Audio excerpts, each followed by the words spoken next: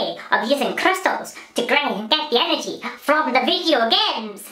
I will take these crystals and I will forge them together and produce huge amounts of energy. So let's try, and then we will have energy. My safety goggles. I need my safety gloves. Here I go. Ah, safety first. That is why I am in my amazing lab. Now, with care and expertise, we will create the energy from the video games. Can it work? Can it work? Yes! We have it! Woohoo! The energy from the video games! It works! It works!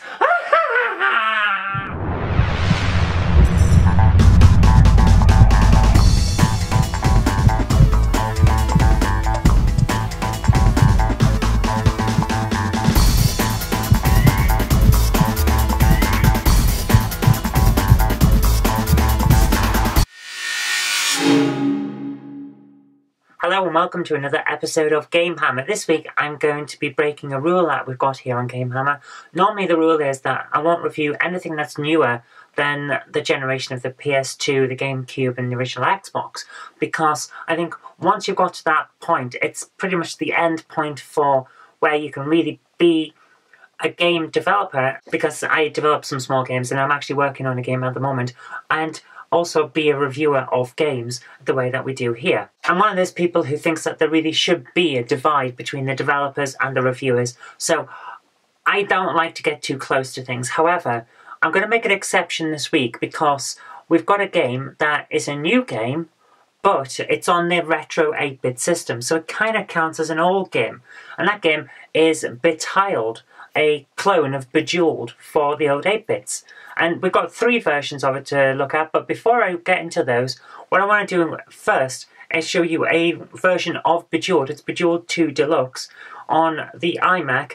It came out a few years ago, so it's not a modern game, so we're not too close to the absolute rule. I will not deal with things that are really modern because I think it's too close to what I'm doing.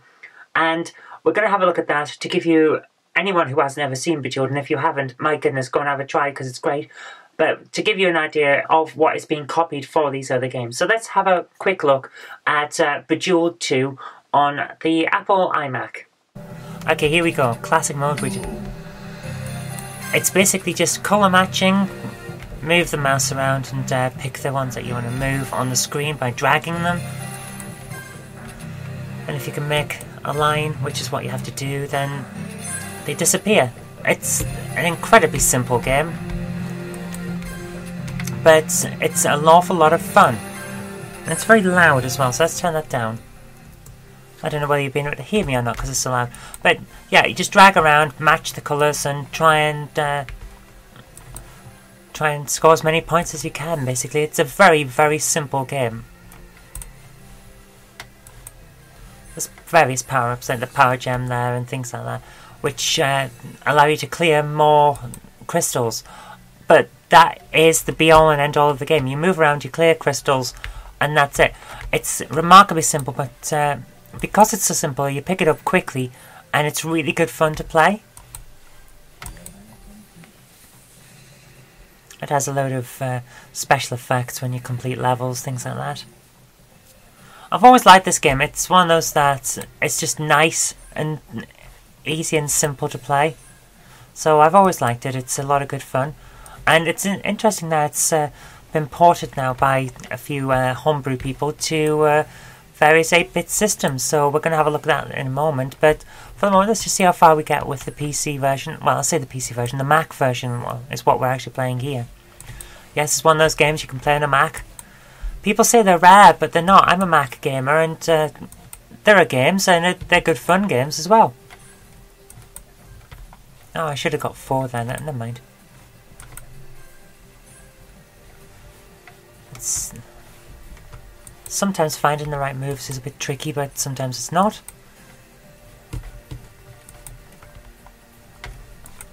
Just like this.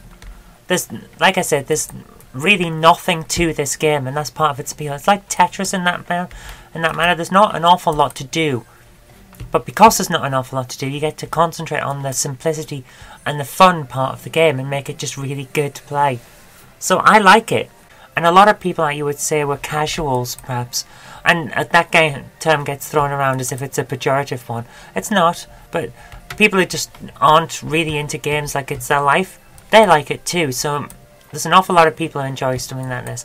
Big, bold colours, nice music, simple gameplay. What more could you want from a game that you can pick up and enjoy for a while and then put down? You can't. There's nothing else that you'd want, is there? It's a very simple, very fun, very addictive game.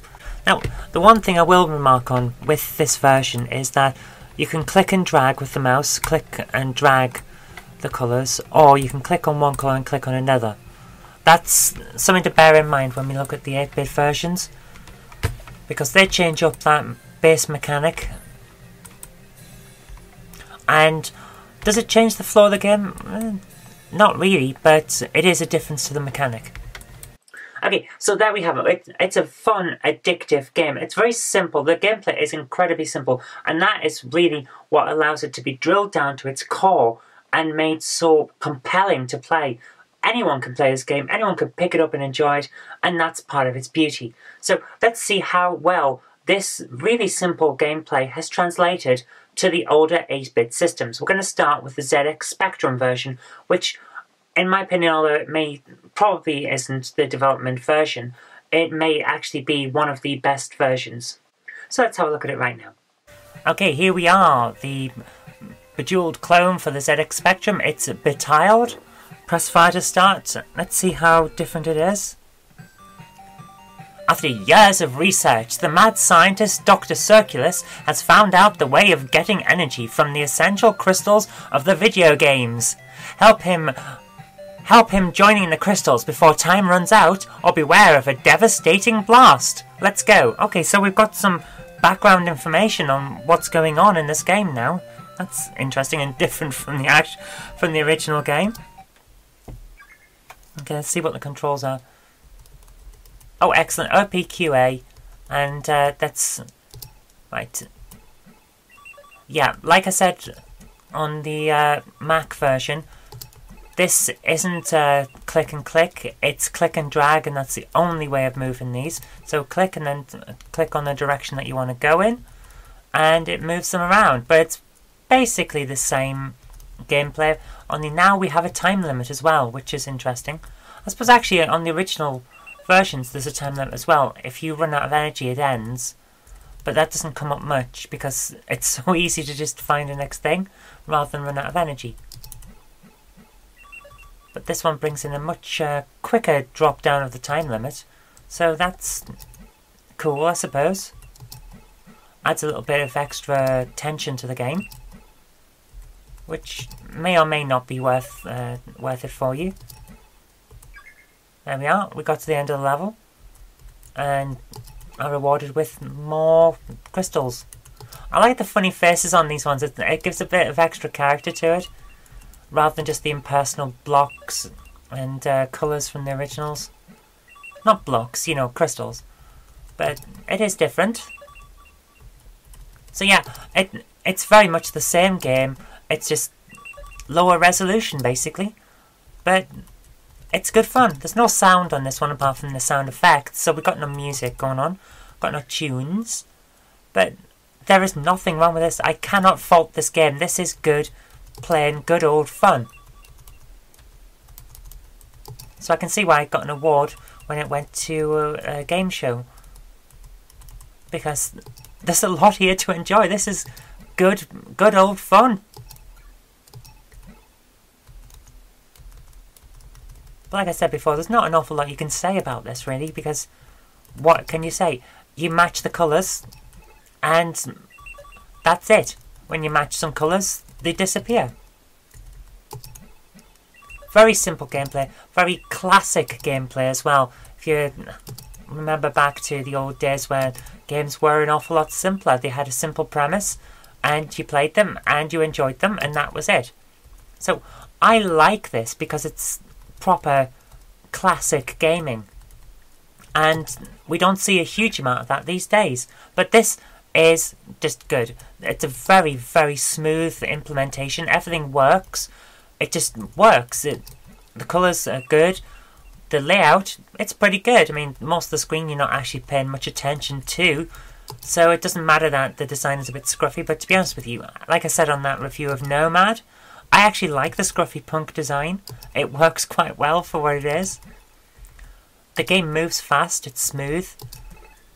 It's fun. There's absolutely no problems with this whatsoever. This is good stuff.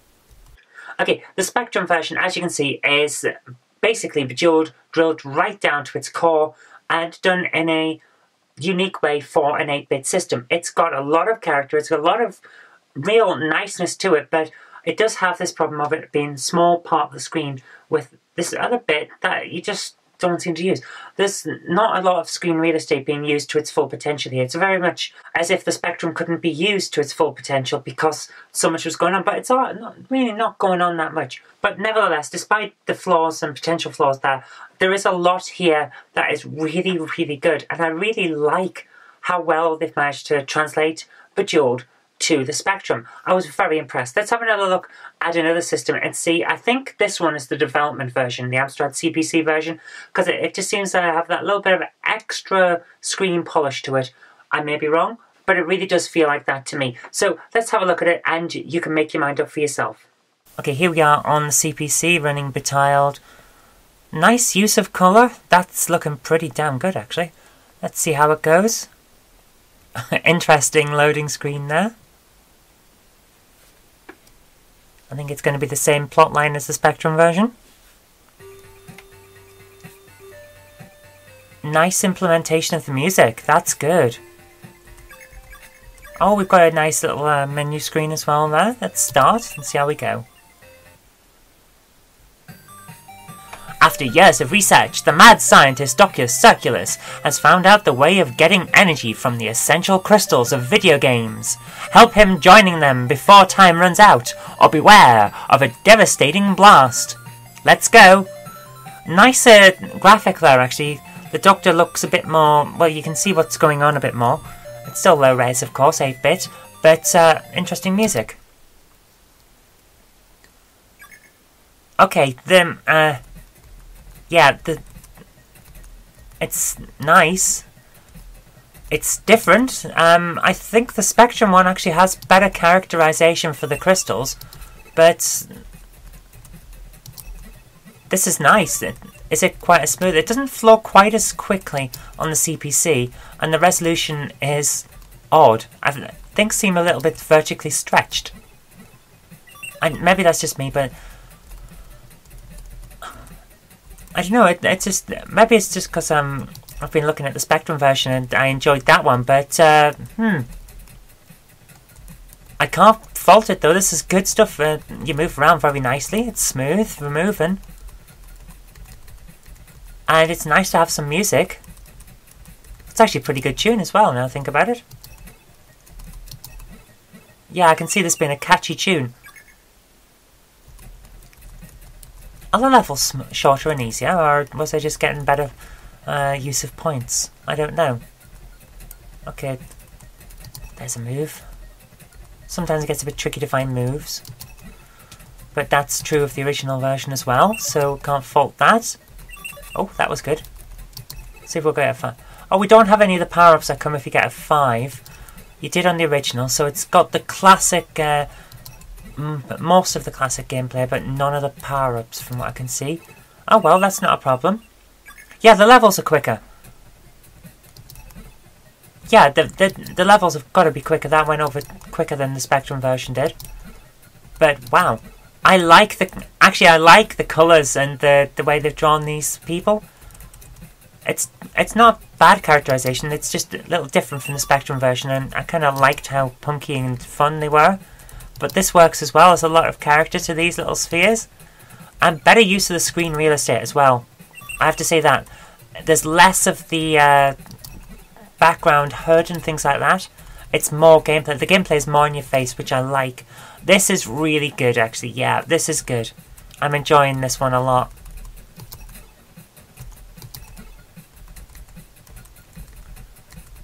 Let's see if we can pass this level. Oh, that. I had a bit of trouble finding a move there. I like the look of the red ones, they're cool. And the white one with his funny grin and specs, that's fun. Yeah, this is good, I'm enjoying this. Oh, there we go. Right, let's stop there because I think we've seen what we need to see with this. It's good. There's a lot of good fun here. There's less time on the levels as well. If you look at the timer going down the top, we had just over 60 seconds on the Spectrum. And it's just about 40 seconds on the CPC. So yeah, the levels are shorter. But never mind. It doesn't really matter because you're still having a lot of good fun. This is a very good implementation of the game and I'm enjoying it. Now, the Amstrad CPC version, as you can see, makes better use of screen real estate. There's a lot of character to the Spectrum version. It's got a kind of punk aesthetic that I really, really love. I said this back on the review of Nomad. I still think it's true. There's a certain punk aesthetic to the way the Spectrum handles graphics, which causes people to do these chunky and a little bit messy sometimes versions, which look so good to me. And I really love it. The Amstrad version has more of a comic feel to it, which is great. It works really well for this game, but sometimes it doesn't quite translate in terms of other things. But anyway, I think this was a very, very polished effort, and I really love it. But I want to look at one final one. It's not one that comes up an awful lot on GameHammer, mostly because I have trouble getting an MSX to run on my system, because at the moment we still haven't used the emulators. I have found the little device that allows me to plug on my old computers and consoles. You may have noticed there's a GameCube behind me, and I've got a load of other consoles here as well. But what I've found is that the older computers don't always translate into this thing, so I'm still working out the bugs. We're going to get there. We'll see how it goes. I mean, the Amstrad, all I get is a black and white screen when it comes up, which is annoying, but I'll work it out, and then we'll get back to the actual hardware, and then the show will be exactly what I actually wanted from the show. But I'm waffling now, so let's just cut straight to it. We're going to have a look at the MSX. It's the final version of BeTiled that I want to have a look at today, because I think it's actually the final version of BeTiled that's available, and we're going to see just how well this is translated. Okay, here we are on the MSX version. Okay, it's got very similar quality of sound to the Amstrad. No problem with that. Let's try and turn it up a little bit. There we go. And start. Spectrum style layout, but better use of the screen now so that we have no hyphens in it. The Spectrum version hyphenated some of the words. Better colour layout as well. That's a good use of colour, so let's get in there and see what it's like. This is coming off a cartridge for the MSX, so it should be better than a standard specky port. It's a little bit slower, but let's see how it moves. Oh my goodness. Okay, it's a little bit slower for moving the cursor around, but once it gets going, it's really good.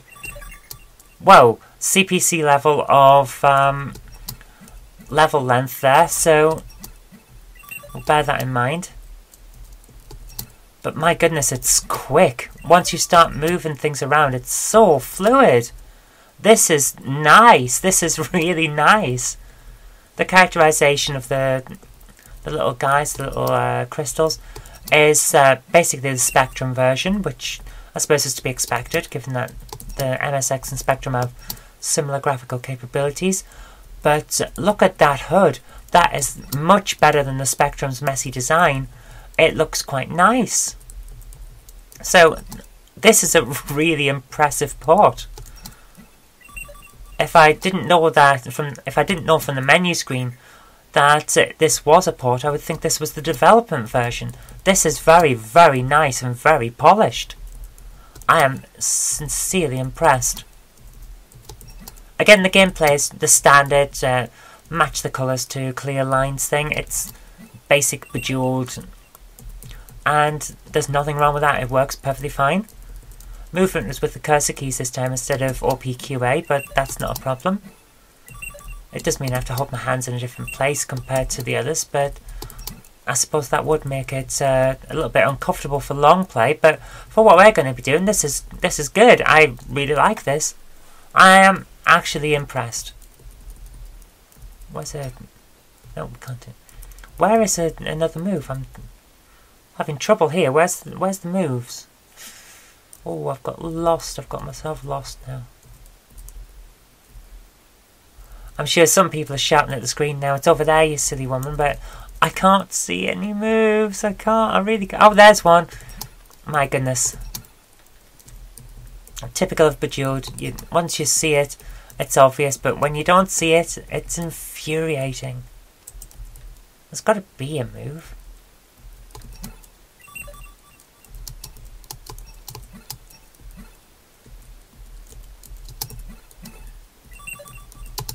And as with all the other ones, the control system is select the one you want to move and then click the direction that you want to move it in. And that's all there is to it. But look at the quality of this screen. I mean, this is fantastic. This looks brilliant. I am loving this.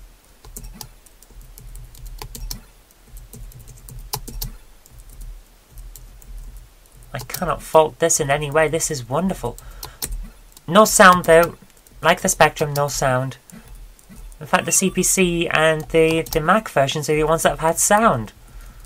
So that's interesting. But it would have been nice if we'd had sound, but it doesn't detract from the game to not have it. I mean, I only just noticed that it wasn't any. So, yeah, all in all, this is a very, very high quality port, and I am sincerely impressed. Okay, I think we can all agree that the MX version there is impressive. It's incredible how polished this game is. I remember that when I was a kid, the thing that I used to see on the MSX the most was a game called Streaker, and we're going to review that at some point. And it looked like a Spectrum game, but it ran rather slowly. And that, to me, has always been stuck in my mind what the MSX is. It's always looked like the cheaper Spectrum, even though it was actually a more expensive system. It felt cheaper. But to see it actually running with, because of this is a cartridge game, so it has a lot of advantages over other games, it's running the MSX to its full potential, and it is amazing to see. So I was incredibly impressed by this one. It is a brilliant effort. I think out of the three, perhaps the MSX version is the one that I would recommend to people, because it has the punky style of graphics from the Spectrum version, but it has the density of colour and the presentation of the CPC version. So I think it is actually the best of both worlds. So if you're going to look at a version of BeTiled, I would go for the MSX port because it is so well done. But anyway, that is BeTiled. It's a very impressive game. It's taken the core gameplay elements from Bejewelled, the tile matching, the level system and the time limit and things like that, and it's made a very impressive version for 8-bit systems. I was really, really pleased to have found this game. No wonder it won an award when it went to a game contest. So I was really, really impressed, and I recommend you take a look at it. I'll put a link in the description bar so you can have a look. Anyway, that's really all we've got time for this week, so thank you very much for watching. I hope you did like this, and if you did, remember to click the like button, share it with your friends so that they can see a good old game too, and do subscribe for future videos because there will be more in the future. But until next time, I've been Zoe Kirk-Robinson, you've been watching the GameHammer, and I'll see you next time.